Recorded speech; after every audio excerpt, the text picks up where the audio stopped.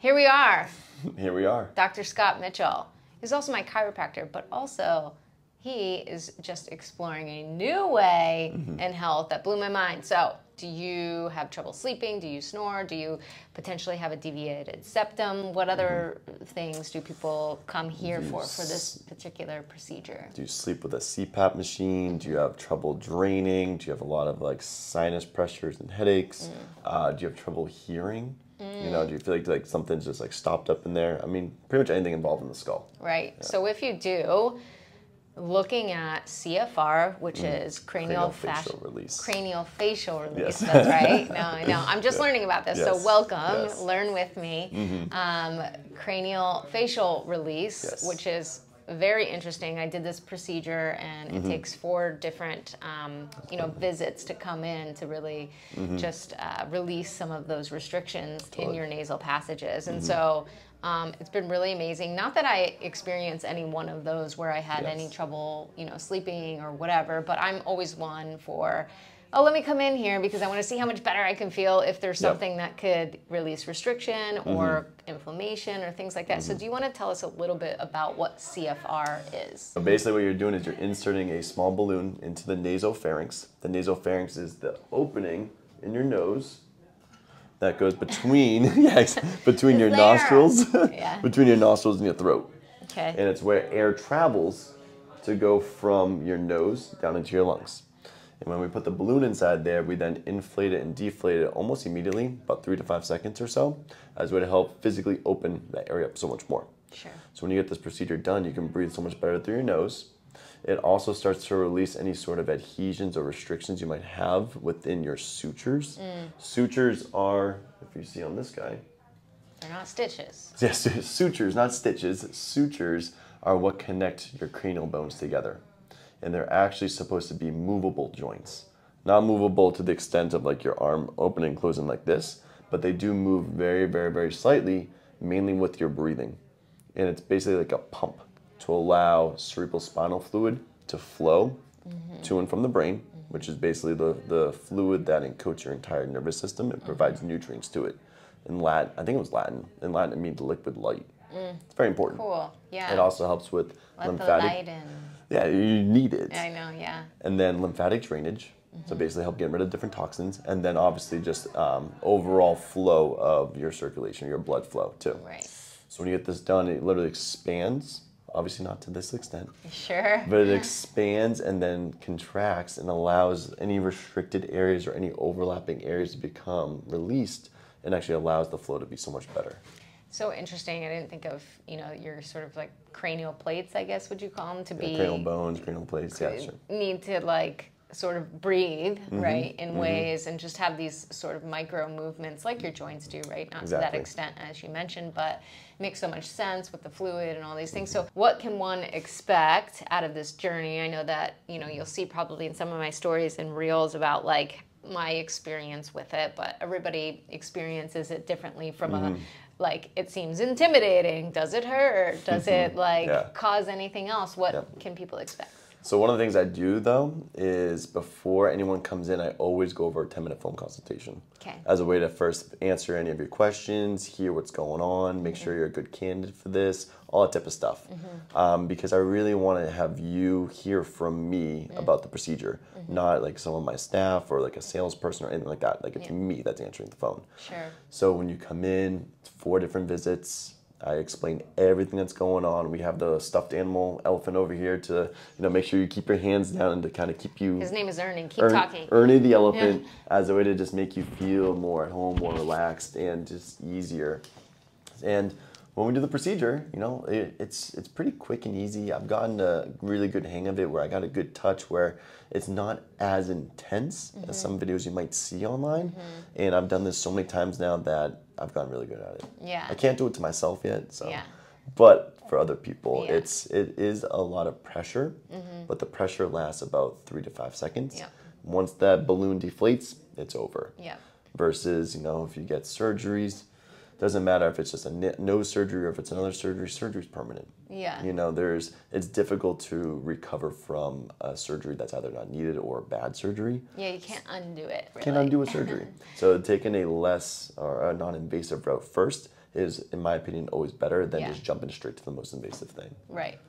I mean, I guess technically you could kind of make a situation that has already been done better. There's always that. So never think that just because you had surgery, like, life's over. It's not. Yeah, we've had a lot of patients that have had the deviated septum surgery, sometimes even twice, and they get the procedure done and they still have benefits. So okay, great. So even if you've had no surgery or anything like that, or you've been told that you need surgery, get this done as a way to either recover better from the surgery you had, or enhance the surgery that you had if it turned out really good, or help prevent surgery. Okay, great. How often are you applying this procedure to others?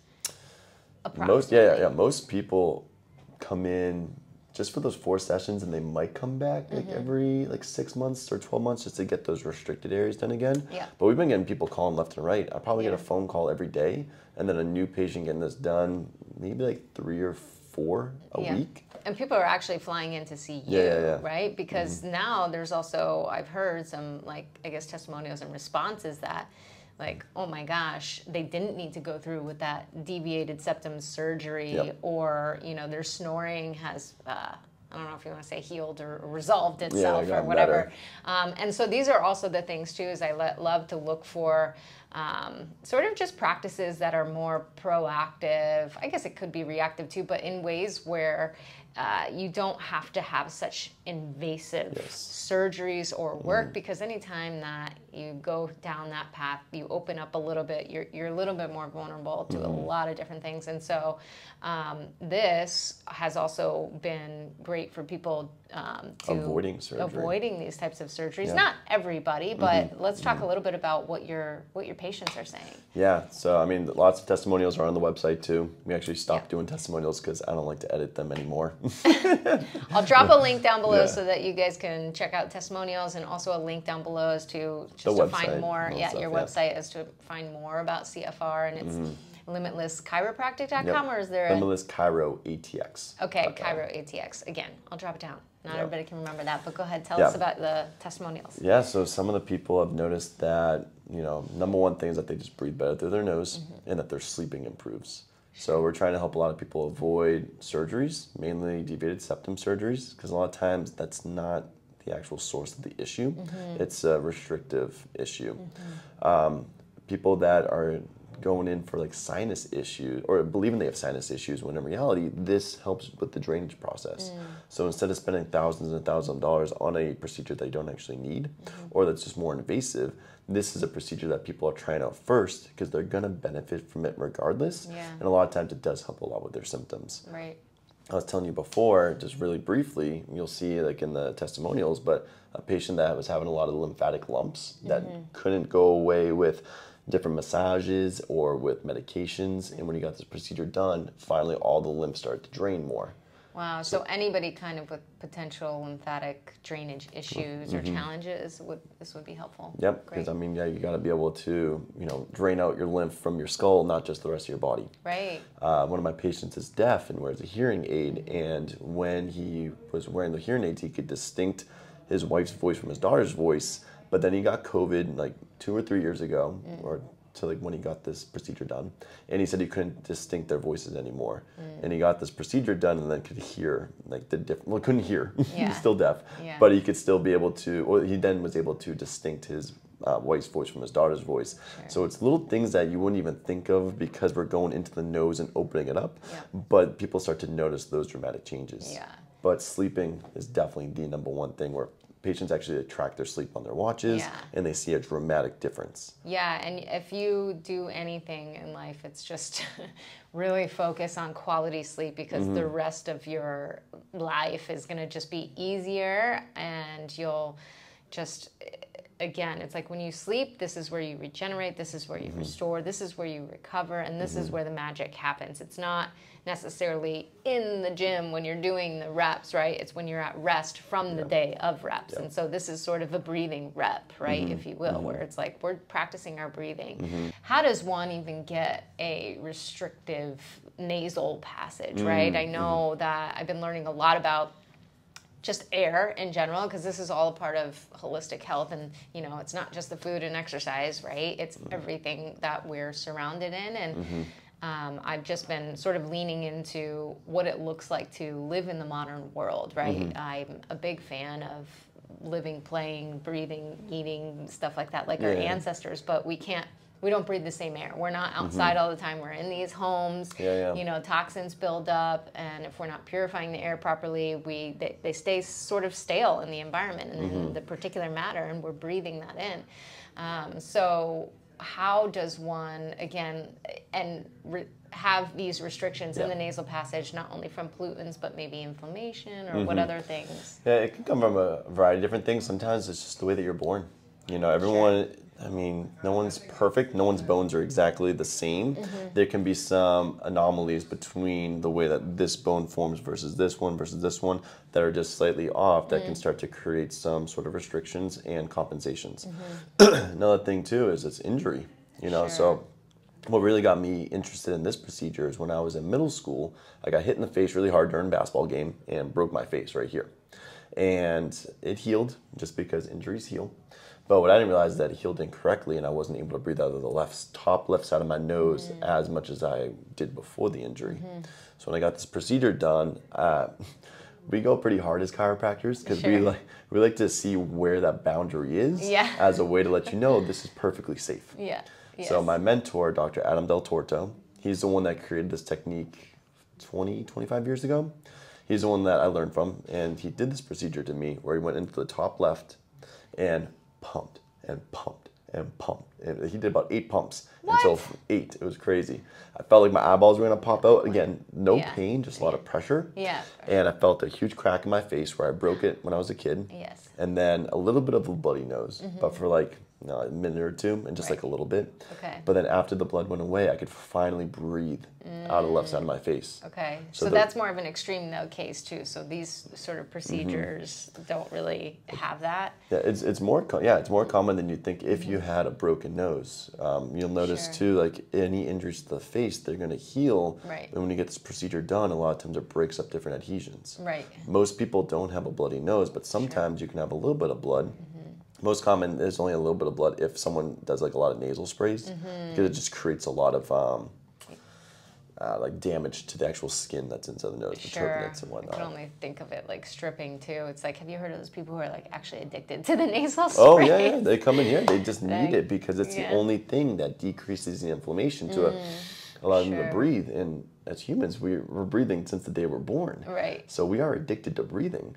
So if you can breathe better, you want to do whatever you can to continue to breathe so much better, and this is one of those things. Yeah, and it's what you do consciously and unconsciously, and it's the only thing that's keeping you alive at night, and there's a lot of regeneration, restorative happenings that happen in the evening, so it's very important to get a good night's sleep. I mean, from multiple different aspects, not only like breathing in, what are you breathing in, are you breathing in enough, are you nose breathing, and then as well as getting an actual restful night's sleep so that you can be holistically healthy and move through the world. So let me ask you a question. Did you go to sort of, I don't want to say a basic doctor or Western med doctor for this? I didn't know it was a thing.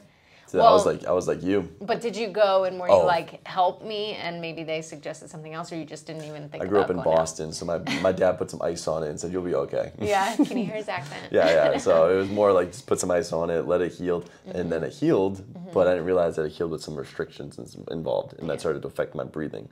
So when I got it done, it just, changed completely the way that I breathe through my nose. How long ago did you get that done? About a year and a half now. Okay, About a year and a half, and it was by the doctor when I was actually learning the procedure too. And I was like, all right, I'm in. This is pretty amazing. How frequently do you get it done? Or so this was a one and done where I got it done. I definitely want it more, but unfortunately there's not a lot of doctors that do this. So I'd have to go fly to him in order to go get it done. Because I also want to go to someone that does this on a regular basis and that knows what the hell they're doing, not just someone that has seen a video and they just tried doing it. Like that's not what I want. So I had 4 sessions with you, right? So I've kind of complete the 4-session the regimen. Yeah, the structure, right? And what's side note too, I came in the other day as well for my third one after right when I got back from traveling, and I absolutely loved it because traveling does create some inflammation in the air and then restrictive because you're just breathing in this recycled air and all this other that's on the airplane. crap. And then not to mention, you know, it's a little stressful too, so there's a lot of not deep nose breathing, if you will. So I feel like, you know, it is restrictive, and so it felt really good. I noticed probably the biggest difference on my third visit because of where I've come from, right? With the travel, the intense travel. So, and then also being at altitude, and I was in Montana, and so that kind of like it was just interesting. That changes. So, so now I had my 4th session. So now what can I do to just sort of be more mindful, like almost like for chiropractic work, right? Which you do, which I absolutely love. And he always just kind of fixes me after intense skiing and kickboxing and all these things. I'm like, can you just help adjust me for all the fluid yumminess that goes through my body? But like you would suggest for chiropractic work, whether that be some, you know, certain poses, postural movements, or even, you know, yoga and breathing, meditation, what would you suggest as a take home? Yeah, well, number one is definitely just the awareness aspect. You know, a lot of people when they're under stress, they do that rapid, shallow chest breathing through their mouth. So just being aware of catching yourself during those moments and just practicing to breathe out of your nose or in and out of your nose and keeping your shoulders down. So awareness is definitely gonna be number one. Number two is you can even take it a step further. When you go to bed, you know, you can wear like nasal strips to help open up your nostrils more. Now that your nasal pharynx, or that area in here, is a lot more open. You can wear mouth tape as, again, a way to help train your brain to breathe more through your nose while you're sleeping. So, I mean, you sleep about like 1/3 of your life on average, 1/3 to 1/4. And if you can do that while breathing through your nose, you're just filtering all the toxins out of the air and, you know, basically keeping your body healthier versus breathing through your mouth for 1/3 or 1/4 of your life while you're sleeping and just getting all those different toxins into your lungs and into your body. Well, so it's also good to have an air purifier. I'm going to also link that down below too, just because this makes sense. Like if you want to, you know, just purify essentially. Like there's no, like, I'm not here striving to be perfect. I'm not here to say like you have to do all these different protocols every day of your life. But again, living in the modern world where we do kind of live in a toxic bubble and not necessarily just meaning like air pollutants or all these particles in the air or, you know, plastics and, you know, meat glue now. It's crazy. But they're putting glue in meat now. Anyways, yes, there's those toxins, but just the sort of other toxins that you don't think about, whether it's social media and whether it's just stress in life. So it's a great way to just kind of purify because the modern world was not what we used to live in. And so this is why we didn't really like have these certain modalities to feel like we needed to cycle in our life. So just do it at a steady pace. Don't stress yourself out because then it'll actually make things worse and it will defeat the purpose. Stress and inflammation are the cause of like 99% of symptoms that can be experienced. So if you can limit stress and inflammation, so many things will start to change. Another thing regarding too, like breathing better is literally C3, 4, and 5 keep the diaphragm alive. Or basically the nerves that come right out of the neck are the ones that control the diaphragm. It's called the phrenic nerve. So even just staying in alignment allows your diaphragm to work so much better, so you can breathe so much better. So there's a lot of different things you can do on top of CFR to breathe better or just enhance the quality of your breathing. Obviously breathing through your nose is number one, and do whatever you can to help facilitate that. It's going to be the best. That's awesome. So yeah, if you want to give it a go ahead and try. There's other things too. What about that book, Breathe, over here too? So if you're interested and you're still like, I don't know, start learning more about breath work, what that means for you, for your body, for your health, for your wellness, you know, because sometimes going to the gym 6-7 days a week and, you know, eating right isn't just like, everybody has a different regimen, and I think you need to do what works for you. And so sometimes people lean more into breathing or more into meditation than just, you know, harder lifts in the gym. So find out what works for you, and if breathing resonates with you, start by reading that book, and I'll put another link down below for that book. And also, like, just explore more on his website, CFR, and explore these topics, and then reach out to him, get a consultation, questions. It will be me answering the phone and talking to you. It's not going to be someone else. It's literally me, because I like to hear what's going on and actually explain what's who wouldn't want this guy to chat to, right? He is very, I can affirm that he is gentle with his procedure. I mean, because he's my chiropractor, and that's actually why I even agreed to trying this in the first place, is because I was like, all right, you got a gentle and firm touch. I'm good with this. Let's go for it. And obviously very intuitive with his patients, as well as kind, and you're just, I think you do a really good job of making us feel comfortable and creating a safe space. So. And that's important too, because I mean, just with any experience, if you just have like that negative energy or negative experience, it could be the best adjustment, it could be the best massage, it could be the best food, but if you just had a bad experience with it, it can linger. Yeah, so don't just go out there and just be like, CFR down the road. Still do your research on who you get it from, and that will be kind of the first step. So honestly, if any of you guys are ever interested in learning a little bit more, just reach out. Again, free 10-minute phone consultation. I'll talk to anyone. We see people that fly in, traveling from afar. We have people that are local to Austin. Yeah.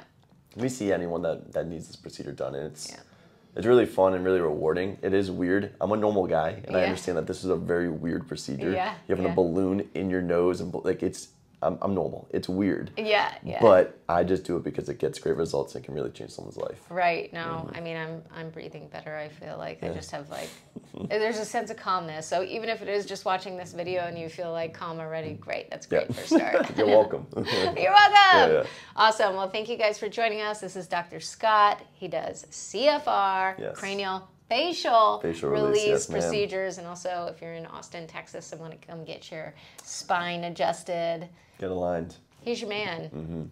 See you next time.